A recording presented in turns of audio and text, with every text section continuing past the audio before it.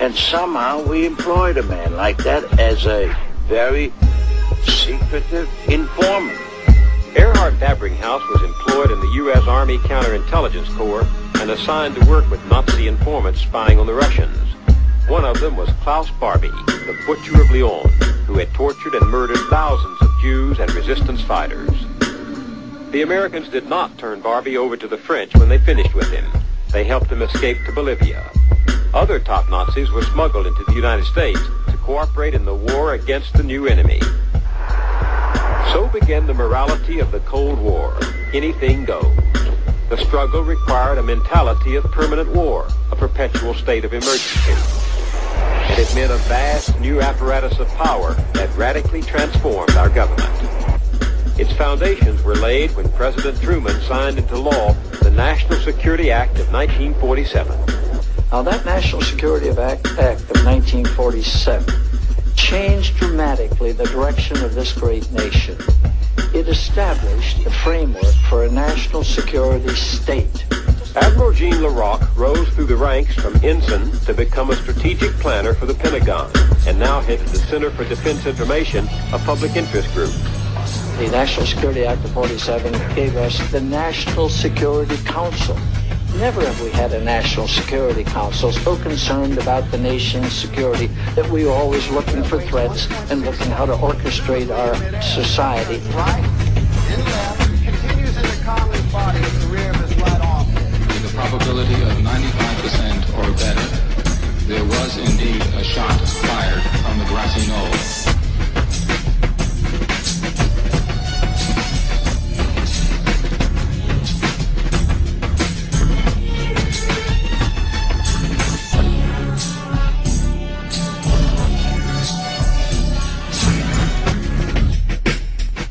To oppose those threats.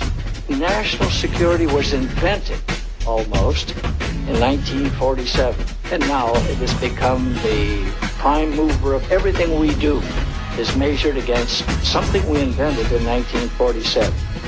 The National Security Act also gave us the Central Intelligence Agency. This is the house the Cold War built, the CIA, the core of the new secret government. Its chief legitimate duty was to gather foreign intelligence for America's new role as a world power.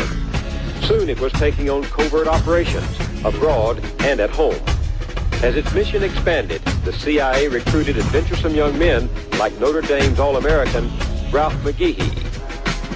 I look back at the individual that I was when I joined the agency. I was a dedicated Cold Warrior who felt the agency was out there fighting for liberty, justice, democracy, and religion around the world. And I believe wholeheartedly in this. I just felt proud every day that I went to work because I was out at the vanguard of the battle against the international evil empire, international communism, the evil empire. Iran, 1953. The CIA mounted its first major covert operation to overthrow a foreign government. The target was the Prime Minister of Iran, Mohammad Mossadegh. He held power legitimately through his country's parliamentary process, and he was popular. Washington had once looked to him as the man to prevent a communist takeover. But that was before Mossadegh decided that the Iranian state, not British companies, ought to own and control the oil within Iran's own borders. When he nationalized the British-run oil fields, Washington saw red. The Secretary of State, John Foster Dulles, and his brother Alan, director of the CIA, decided with Eisenhower's approval to overthrow Mossadegh and reinstate the Shah of Iran. The mobs paid by the CIA and the police and soldiers bribed by the CIA drove Mossadegh from office. Crown Prince Abdullah greets the Shah as he lands at Baghdad airport after a 7-hour flight from Rome. The King of Kings was back in control and more pliable than Mossadegh. American oil companies took over almost half of Iran's production.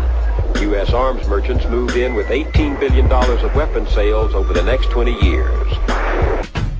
Let us never tolerate outrageous conspiracy theories concerning the attacks of September the 11th. Malicious lies that attempt to shift the blame away from the terrorists themselves, away from the guilty.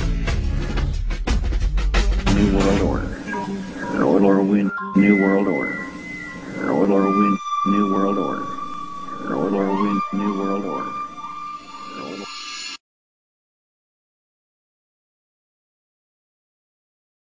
I spent Friday evening in St. Louis addressing about 1,000 people at the Campaign for Liberty. And the young man who runs the Campaign for Liberty, or one of the people running it, and was with me, is a guy named Steve Bierfeld, who's going to be on with us in a couple of minutes. And on Monday morning, I emailed him and I said, because I left at 6 o'clock Saturday morning, how did the rest of the weekend go? And he had an encounter with the TSA, the Transportation Safety Administration, in which they not only wanted to know who he was, who did he work for, how did he get the money that he had on him, and what did he plan on doing with that money. And unbeknownst to the TSA, he had one of these super duper new telephones on him where you just go like that, like you're scratching your chest, and the phone becomes a tape recorder. And about 85 to 90% of his encounter with these folks was recorded. We're going to listen to a little bit of it now, and then I think George Steve is going to join us. Okay, let's hear the sound of Steve Bierfeld and the TSA in a windowless room in the St. Louis airport. What do you do for a living? Is that relevant, sir? Yes, it is. Am I legally required to tell you that? Well, I'll tell you what. Go kick the plate. You may not be legally required to tell me that, but you will be legally required to tell the police officer that comes to talk to you. Okay. I'm just trying to ask some questions to figure out what all this is about so I can get you on your plane. But you want to play smart, and I'm not going to play your game. How much money is it? I don't know the exact amount, sir. The card says about $4,700. $4,700? Yes, sir. Why do you have all this money? I asked for, sir, if am I required by law to answer the question? That's my. I'm just asking you why you have $4,700. I understand. That's my question. I don't understand. Do you want to talk to DEA about it? They'll probably ask. If they can tell me if I'm required to answer the law or question, I'll answer the question. I'm just asking, looking for a simple question. I just want to know why you have $4,700. That's not an unusual thing. I care if I need $50. He refused to answer any questions. He don't want to answer. So we're going to have to take him down to the station and let DEA, FBI, and all those people talk to him. Every one of them. So we can do that. How old are you? What's your deal, sir? I'm 25, sir. Well, you answered that question, didn't you? That's on my driver's license. So, I mean, I can count that money. I can find out how much it is. It's right in front of me. You know. And I don't know why you have that much money. That's why I want to know. Yeah, he started this out there when I was trying to get everything cleared so he could make his flight. And I said, okay, we'll go in here. He started playing this game again. I said, I'm done with it. So. I've been completely cooperative, sir. I'm not playing any games. You're not cooperative. We're going to answer the question. I'm simply asking if I'm refusing to answer. I'm not refusing. If you have nothing to hide, then you can just tell us what it's for. I mean, you're going to have to have proof of why you have that much money anyway for the DEA. I understand, sir. If I'm required by law, I'll be happy to answer your questions. I don't understand the law. Are you from this planet? I mean, you understand the question when I'm asking you? Yes, sir. Okay, why can't you just answer the question? Am I required by law to answer? You know what? See, man, you acting like a child, man. I don't understand the law. You act like a child. Well, this is confusing to me, so we're just going to take it to the station, and maybe the DEA can find out. Where am I being taken to? You're going to the police station. The police station? Yeah. You can't answer any questions. We don't know what's going on. Am I being forced to go to the police station? Come on, man, let's just go to the police station. Am I being taken or am I free to go? We're going to take you. You were going to the police station, yes. Am I free to go? If you want, whatever you want to call it, we're going to the police station. What's it saying there?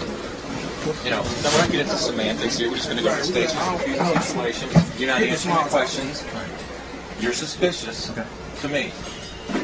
You're just from your answers. That's why we're going to the station. Am I being forced to the station or am I free to go? You will be if you don't walk out the station. Yes, you'll be going to the station. You'll be forced. Okay. That's fine. I understand. You're going to be going to the station. Now, do we have to put you in handcuffs or will we have a problem with you walking through this terminal? Detained, yes. Okay. That's fine, sir. I don't understand the law. I'm happy to go.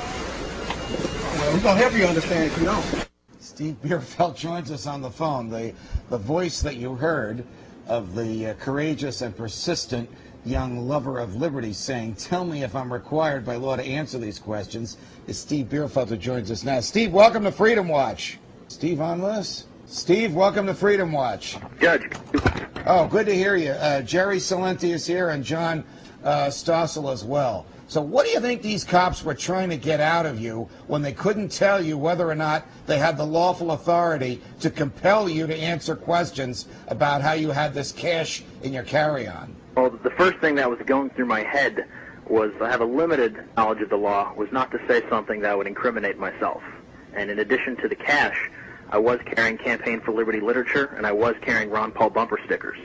So my immediate thought was, these guys already know about, you know, what I do and what I work. They're probably aware of the MIAC report, which you've covered.